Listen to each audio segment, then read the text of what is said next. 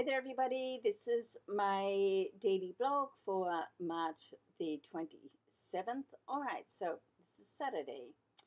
Let's see what's going on. So we still do have the Virgo moon, and it's going to be opposite both not Uranus, sorry, Neptune and Mercury in Pisces. Okay, so Neptune and Mercury in Pisces are really good together because it's just um, gives you inspiration. So it's inspiration, imagination, and it helps you to connect and tune into your inner wisdom. So we love that. And, with the opposite, with the moon right opposite in Virgo, then it allows you to just go that little bit deeper with your emotions and a little bit deeper to get some clarity about how you're feeling, what you want to do, how do you want to move forward, and how you want to put like your thoughts, feelings, and more importantly, that inner wisdom and intuitiveness,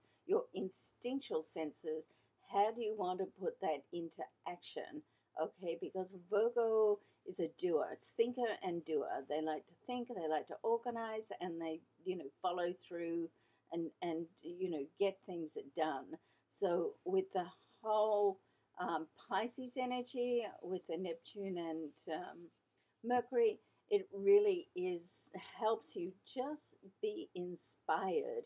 But to get that inner wisdom, that inspiration, that imagination going, you really need to slow down and take some time out, because I've said this many times. If you've been watching me for a while, you'll know it's one of my favorite things to say because I really believe it. It's like when you're busy, busy, busy all the time, there's no room for inspiration, inspired thought, imagination, and those aha moments to come through because you're just too busy. So, find something. For me, it's movies. If I can sit down on a weekend and have some time out and watch a couple of movies, then things seem to just sort themselves out in the back of my mind somehow, because I get out of the busyness space of doing things. And so, whether it's a walk or reading a book or just do something that puts your mind into a different space, okay, and allow those thoughts to filter through. All right, so love, luck, and blessings to you. I hope you have a great weekend, and we'll see you tomorrow.